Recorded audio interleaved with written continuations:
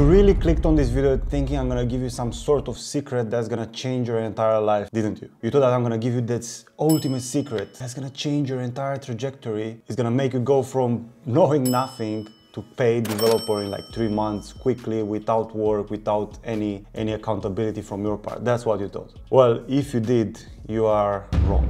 One of the things that I have noticed with people is that they are always looking for like shortcuts, quick things, quick, but they are never open to do the work.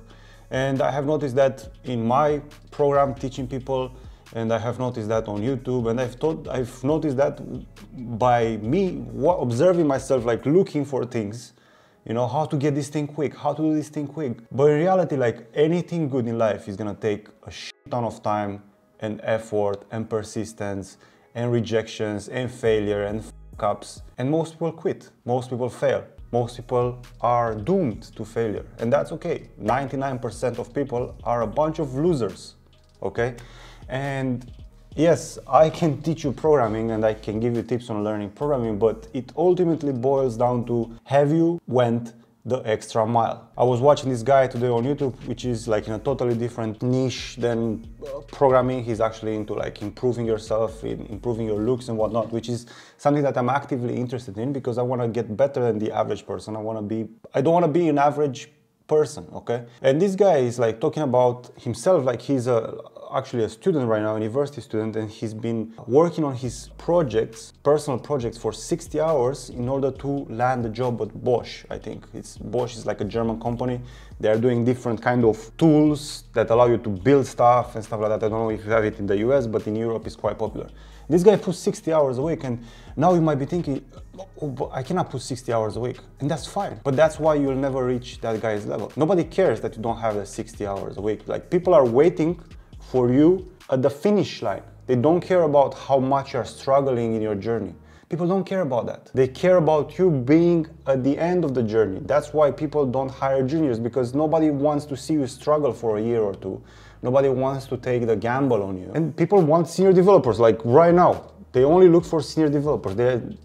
Many people are not even looking for mid-level developers. People are looking for senior level developers. They want you at the end. They don't care about you, that you are curious, that you're excited, that you are, you know, passionate about programming. Nobody cares. Do you think Jeff Bezos cares about his software engineers to be passionate about programming? No.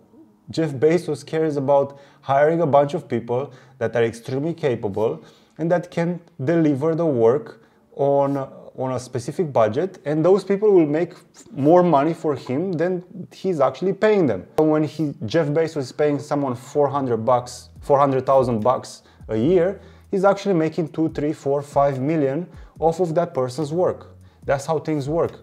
And now you, especially in this up economy, you need to learn how to go the extra mile. The secret is putting in more time and more work. Start comparing yourself with others massively, because the employers, or like people that are going to hire you as a freelancer, they are comparing you with the other people every day. You are comparing myself with other people, other YouTubers. You have your feed with YouTubers that are talking about coding, how to get a job, and you decided to click on me, right? You compared me, my thumbnail and my title with the other 50 freaking titles, and you clicked on me, all right? And the same with you. I'm not saying it's impossible. I'm not trying to make you, you know, disappointed, but I'm just bringing into reality how difficult things actually are. Things are actually simple. Like, you do this, you build projects, you start applying, blah, blah, blah. You get interviews, you pass interviews, you start making money. That's the entire problem or transformation simplified into like into first principles. That's the problem.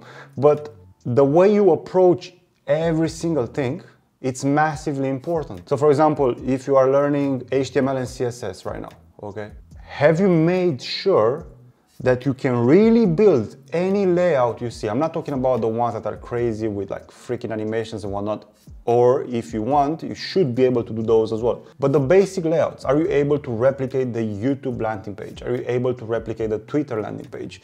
Instagram, Facebook, whatever other website are you using or web app that you're using, are you able to do that? If not, then you are not good enough. And instead of like progressing forwards, you should just stay there for a little while to make sure you actually understand everything.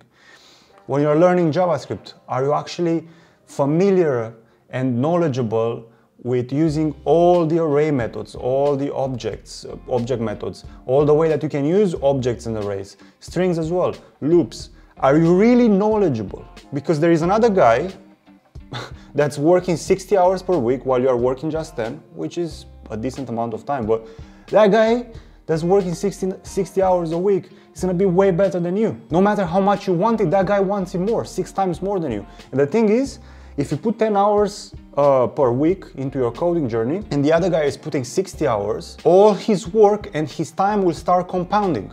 Obviously, if that guy that's putting 60 hours a week, maybe he's not putting in quality work. Maybe he does. Maybe he puts 60 hours a week and more quality time, and he's smarter, and he has a mentor, and he has a roadmap. He's gonna be like way better than you, no matter how much you want it, because that guy wants it more. And again, I'm not trying to shill you into buying my, but I'm just explaining to you that there are layers, you know, and no matter how much you try, if you do not try hard enough, you'll be absolutely left out. And again, it's not only about learning code, it's about going to the gym, taking care of your diet. It's things that I'm actually actively working on because I have messed up with this stuff for years and I don't want to get into my 30s looking like a bum, you know. I want to reach my top physique in my 30s, okay? I want to live my life properly when I'll be in my 30s.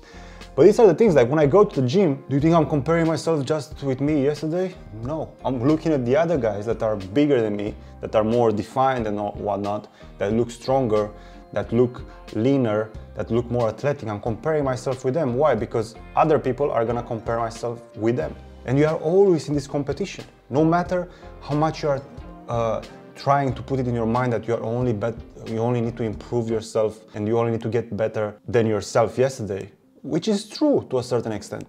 But if you just follow that advice, you'll be having a very hard time, okay? No matter what your favorite guru or influencer is telling you. This is something that you need to keep in mind.